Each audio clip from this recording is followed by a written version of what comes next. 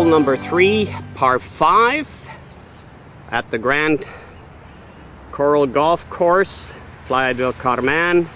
As I mentioned, hole number 3 at the Grand Coral Golf Course in Playa.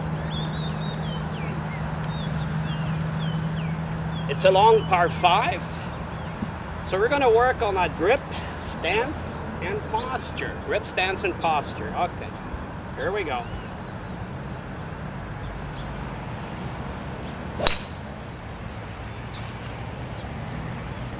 Other than almost falling over on my follow-through, result is pretty good. I hit the second shot up to here on this par 5.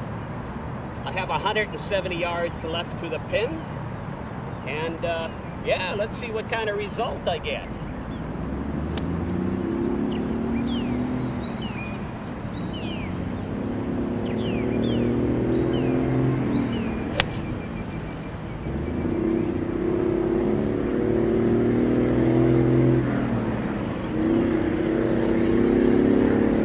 The shot was hit well.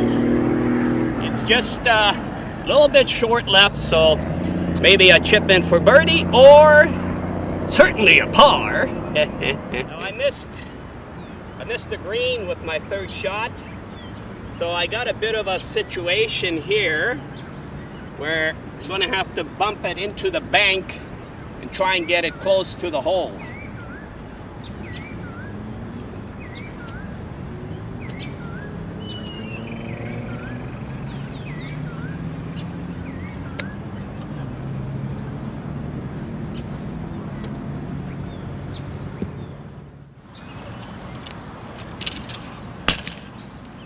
Bit of an aggressive chip, a little bit coming back.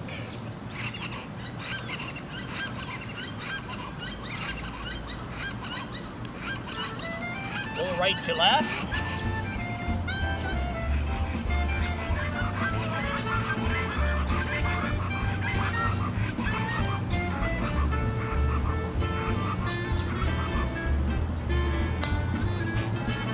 Oh!